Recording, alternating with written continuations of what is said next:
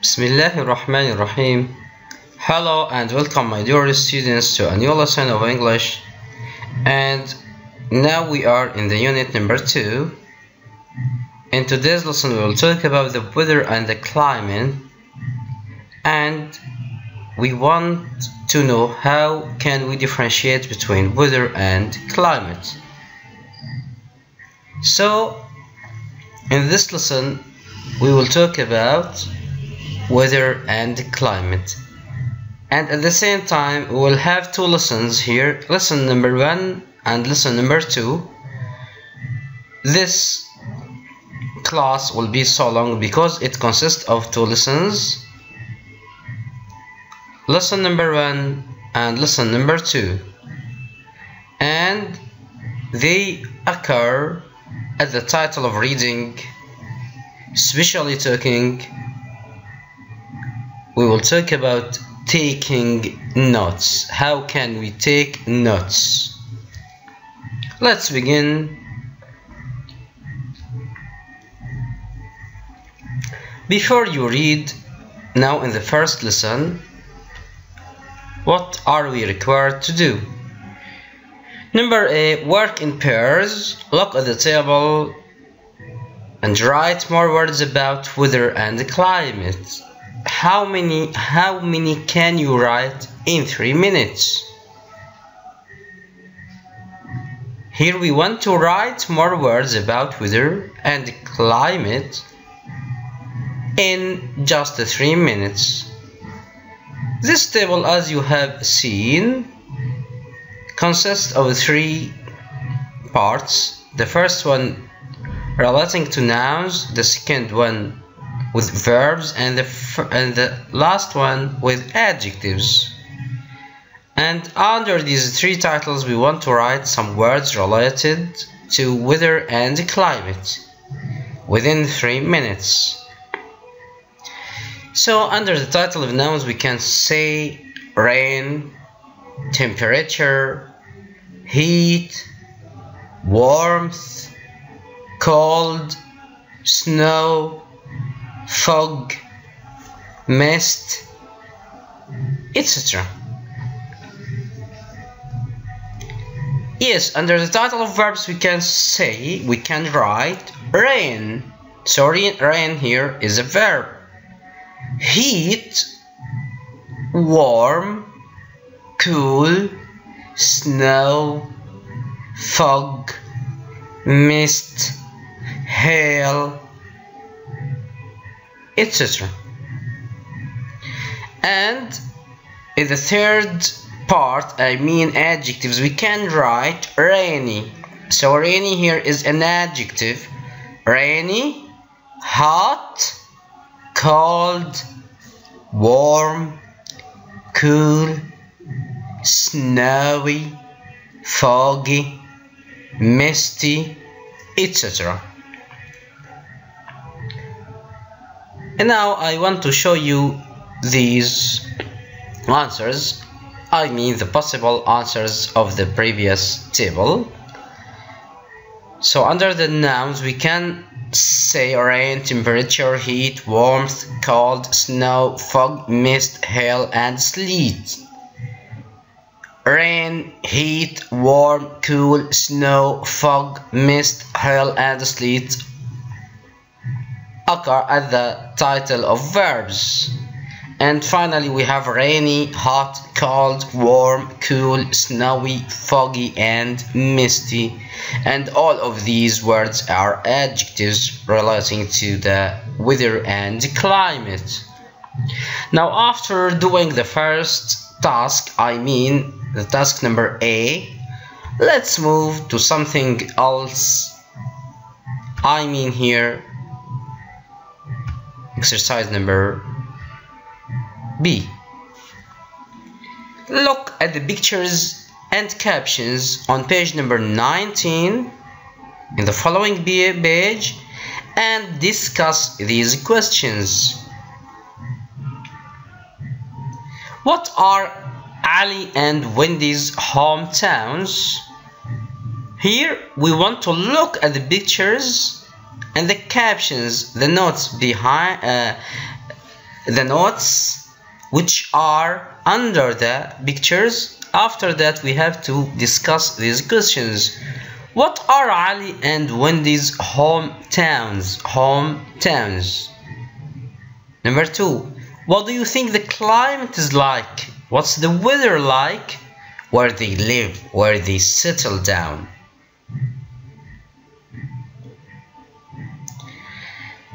So, from the picture we can deduct the answers.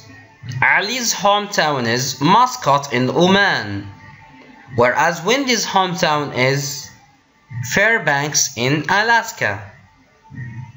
Ali is from Oman and Wendy is from the USA. He is from Fairbanks in Alaska in the USA, I mean the United States of America. For the second question, which is what do you think the climate is like where they live? Here, that's clear that the clothes the people are wearing indicate that Oman is hot and Alaska is very cold. How can we get this information? We can get the information from the wearing, from the dress here. So the clothes which are words by people indicate that Oman is so hot and Alaska is very cold. In fact, Oman is very hot in summer and it's warm and sometimes cloudy in winter. Whereas Alaska is very cold and snowy in winter. It's very cold. It's freezing and snowy in winter with lots of snow, and it's warm in summer. So here we have extreme weather. We have very extreme weather. Number 2, while you read, we are asked to read only the introduction to the text on page number 19 and answer the questions. Question number 1. What does the writer want to find out? What does the writer want to discover? Number 2. Why did the writer choose people from these two places? I mean here, why did the writer choose people from extreme places, these two places? Now let's read the introduction to the text on page 19 and then do the task. How does climate affect the way we live?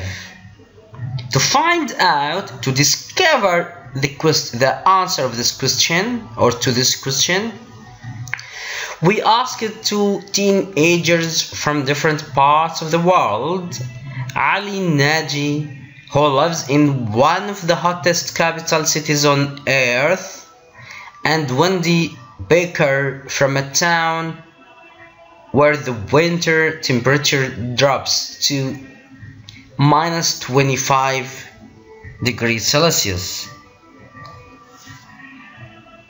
or lower. So from this introduction we can guess the answer. We can answer the questions.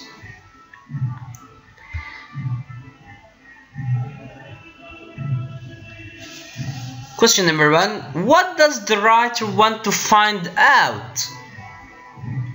Here the writer wants to find out that how climates affect the way we live, how climates influence the way we live. And in number 2, here we want to give the reason. Why did the writer choose people from these two places, from different places in the world. The writer chooses one person from a very hot place, one of the hottest capital cities on earth, and one from the very cold place as extreme examples to compare. So here he wants to compare between these extreme places, which have an extreme climate and weathers also.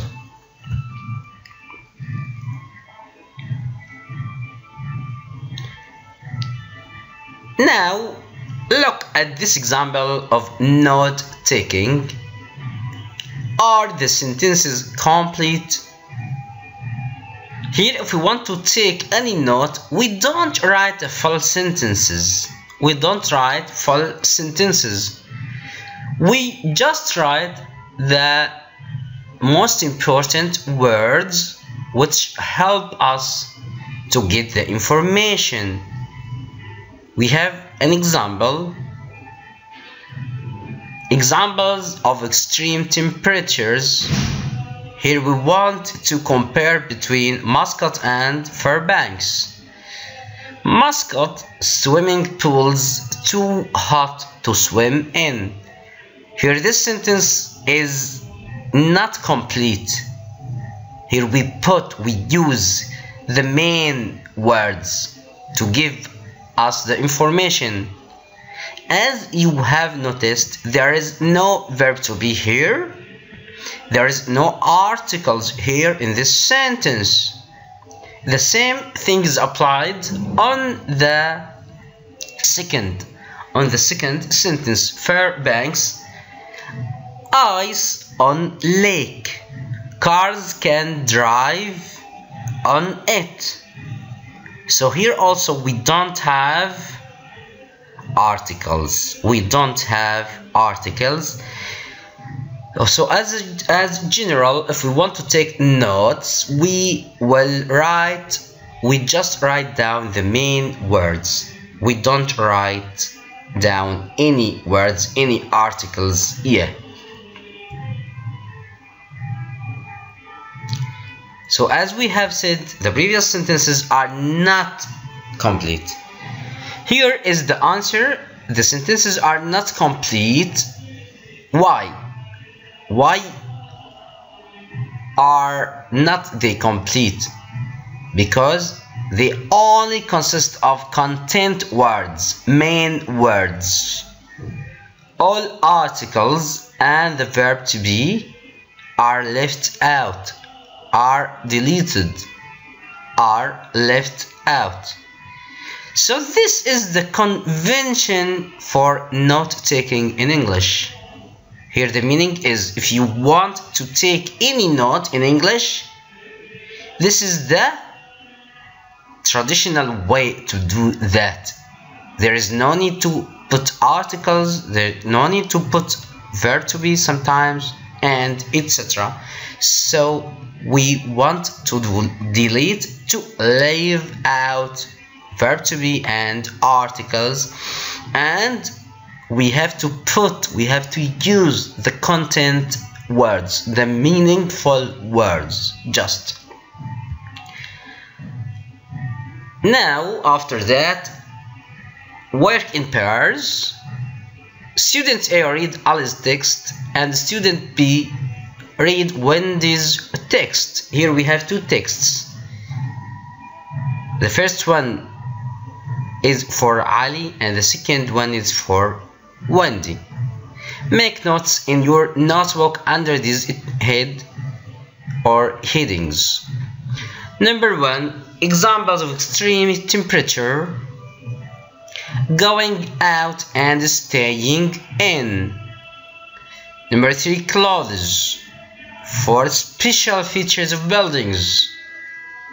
Number 5, health problems. And finally, number 6, the best part of the year. Here, after reading, we want to take some notes relating to these 6 topics or tips. Let's read. Now it's the time of reading. The first text, which belongs to Ali. Muscat, the capital of Oman, is so hot in summer that most swimming pools are too hot to swim in. Car bodies get hot enough to cook on. Without air conditioning, driving would be impossible. The steering wheel would burn your hands. If you go out of your house at midday, sweat begins to drip down your neck within seconds, which feels horrible. We stay indoors during the day if we can, and go out in the evenings and early mornings. We wear thin cotton dishdashas, which feel more comfortable than European clothes, and open leather sandals. Of course, everyone covers their heads. Surprisingly, more people catch colds in the summer than in the winter. This is because the air conditioning in big buildings sometimes makes the air too cold. And it spreads germs too. The winter in Oman is wonderful. It's like a European summer. Sometimes the clear blue sky becomes cloudy, but most of the time the weather is perfect for enjoying life outdoors. Now let's move to the following text, which belongs to Wendy. So here Wendy will describe the climate or the weather in his town, I mean in Fairbanks in Alaska. So here we will see the description of the weather in America. The winters here are very cold. There is a lake near my house which freezes in winter. The ice on the lake is so thick that you can't drive a car on it. Houses are often half buried under snow in winter. If your front door is on the ground floor, you have to dig your way out through the snow. So many houses have an upstairs door, which is above the snow. It's too cold to go out unless you wear thick woolen sweaters, a thick waterproof jacket, gloves to protect your hands, and a warm fur hat. Without a hat, your head really hurts. Inside the buildings are warm, and they have windows with 3 layers of glass to keep the cold out. People stay indoors a lot, which can be unhealthy physically and mentally. It sounds terrible, but it's not so bad. There are winter sports like skiing and ice skating, which are great fun. And in summer, the snow melts, the country becomes green again, and the lake is warm enough to swim in.